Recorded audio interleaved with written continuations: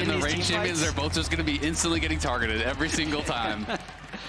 So it could end up being a fairly snowbally game. When you have this many melees in a match, oftentimes it ends up degenerating itself into a stat check. It's an absolute brawl. I am so excited here. We are kicking off game number 1, MDK versus PSG here. We'll have to see if this draft is going to work out for MDK. They are really cooking with it.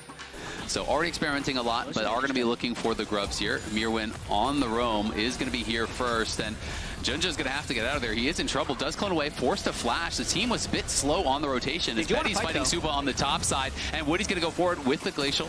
He does put the passive onto him. Elioya going to get stunned up. In goes the Akali, but Maple's in trouble. He gets stunned against the wall, and Maple is down to almost no health at all. Does get out of there for now, but Alvaro flashes over the wall and grabs the first blood for MDK. Will be traded back, though you have to think, is Alvaro now trying to run? Frescowie, though, playing bodyguard here. He comes in, and PSG are in trouble.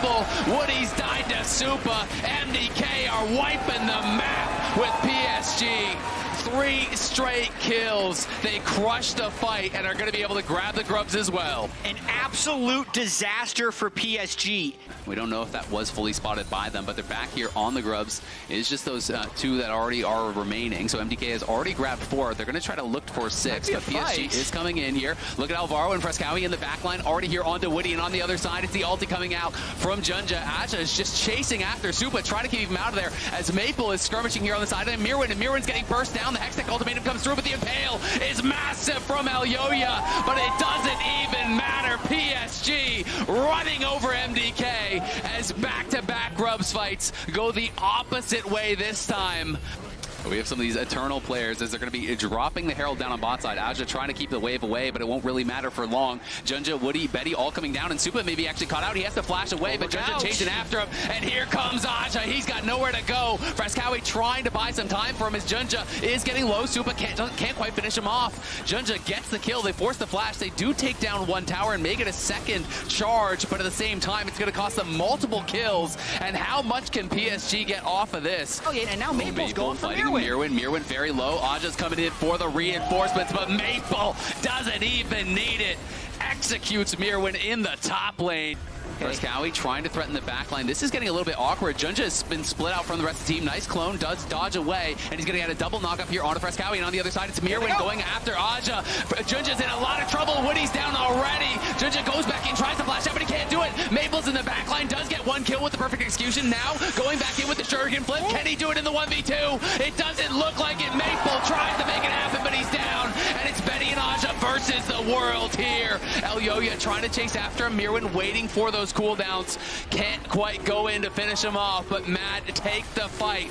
And I will really punish you if you are out of place. Maple now looking here for Frescowie. Frescowie trying to retreat back towards his team. The Shuriken flip does hit. The dominance is going to be popped. Alvaro is here, and I think that may mean he backs up. But Junja's going in. They have the TP coming through. A nice Magnet Storm interrupts him, snaps him out of the air, and in comes Elioya, stunning Junja. He's going to go back in, trying to get some healing. He can't get it done. Aja's in the middle of everyone, but that's not where you want to be. MDK crushing through. Mad here at Worlds. Again, looking for the invade. Going to be stunning up. Crashdown comes through, and the ultimate is going to be used from Ziggs, pushing Junja back, but the Enchanted Crystal Arrow comes out, and I do think he's overextended here. Alvaro is in trouble. He's been playing great, but overextended there. Supa trying to get some damage in. Elioya trying to look to go over the wall, but he gets interrupted on the dash. 3-minute Pale, but who cares? No one's there until just now. Frescowie comes through. Maple on the side, dodges out from the hookshot from Mirwin, as Supa's throwing bombs over the top, trying to get something done, but he can't quite do it. Elioya flashing over, going to try to get to safety. Shuriken flip does connect, and the perfect execution is there. Stunned against the wall, but Elioya has got nowhere to go.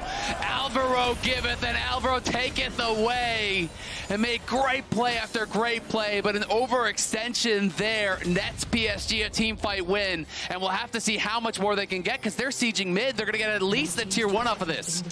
Baron power play, curse of play-in seems to be one of the themes. Aja's probably going to die here. Might have gone too far. Here. Maple is going to go in over the wall potentially. He's going to go in for it, but I don't think he should have. The hookshot is there. He's in the shroud. Betty's around, but Betty's too low to really go forward. Now the passives come, and he's back. Alvaro making good on the mistake from earlier.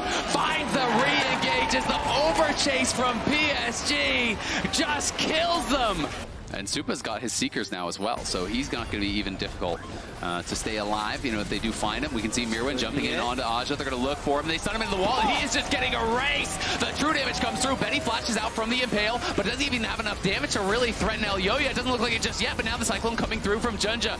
Alvaro trying to threaten on the side, does land the Shattering Strike, and a nice setup from him. It's a dump from the Ziggs. The ulti over the top gets multiple kills. MDK are going to close out game number 1. Beautiful final fight here from Mad. They were ahead early. It got a little hairy in the mid game, but ultimately another solid game. They stay undefeated in playing so far. It's a great start to the series from MDK, a back and forth game, but Mad took over in the late game, choking out PSG, not giving them any options. When PSG finally exposed themselves, Mad pounce, burst down the Udyr, take the team fight. They'll take the Nexus, end game number 1, and move 1 game away from the World Swiss stage.